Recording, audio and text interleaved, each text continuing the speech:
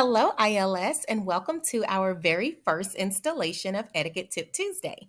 Today, we're going to run it back to greetings and introductions for those sorors who may not have been able to join us at the chapter retreat. Now, this will be broken down into a couple of parts, so today we're going to get started with part one. I like to use the H.A.C.H system of greetings, and it was developed by Micah Meyer, who is a world-renowned etiquette professional, and she did such a great job with it. There's no point in me reinventing the wheel.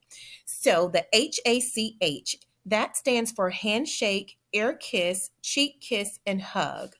The handshake is the most common gesture that you're probably going to use in interactions when you're first meeting someone. So when you go in for your handshake, you want to be sure that you're making eye contact with the other party. You also want to stand up if you're able to. You want to shake their hand firmly with your right hand only, even if you're left-handed. I like to recommend stepping forward just slightly with your right leg. That way it offers you a little bit of balance and stability. When you think about the handshake, think 2 to 3 pumps. 2 pumps for business and 3 pumps for social. But I don't want you to get too hung up on the numbers because no one's going to judge you or chastise you if you happen to do 3 pumps for business. No one's going to say, oh my God, girl, did you see her give me that extra pump in this business interaction? No, no one's going to do that. So just remember 2 to 3 pumps. When you go in for the handshake, you also want to remember never cover the handshake with your idle hand or grasp the forearm of the other person. Those gestures can be construed as power moves and that you're trying to assert your dominance or authority over the other person.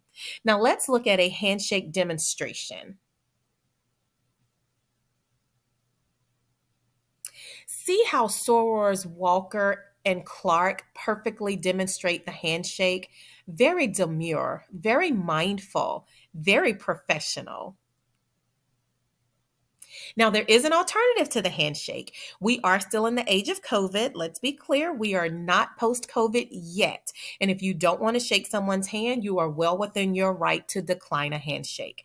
So a widely accepted alternative includes simply placing your right hand over your heart, nodding and smiling. And you can follow that up with, it was very nice to meet you. You can also do a fist bump or elbow bump or something like that. However, I would reserve those for more informal situations, not in a professional or business setting. The air kiss. So the air kiss is going to be reserved for friends and acquaintances, and you want to be sure that you offer your right cheek first and then your left. And this will basically include you coming cheek to cheek with the other person, either touching or very, very close, and you're literally going to kiss the air beside their face, hence the name air kiss. It's also going to be 2 kisses for the most part, literally a mwah, mwah. You want to be sure, again, that you offer your right cheek first, because if you go in on the wrong side, you could end up kissing that person on the lips when that wasn't your intention. I mean, unless it was. So the cheek kiss. The cheek kiss is an actual kiss. This is literally you putting your lips on someone else's face. So this is going to be reserved for close friends, family, and children. And this is never going to be used in a business setting. I cannot think of a single professional setting where it would be okay for you to kiss someone. That is an HR call waiting to happen. So just avoid that in business settings and only reserve those kisses for your close friends, family, and children. And lastly, we have the hug. So the hug is also reserved for close friends, family, and children and shouldn't be used in business settings. However, I'll offer the caveat when we have our area meetings or regional conferences or even our boules, those are business meetings and professional settings. However, it can be argued that your soror is family. She's literally your sister, or at least considered a close friend. So in those situations, it would be perfectly acceptable to offer your soror a hug and greeting. Now, I hope you have learned something new or reiterated something that you already knew.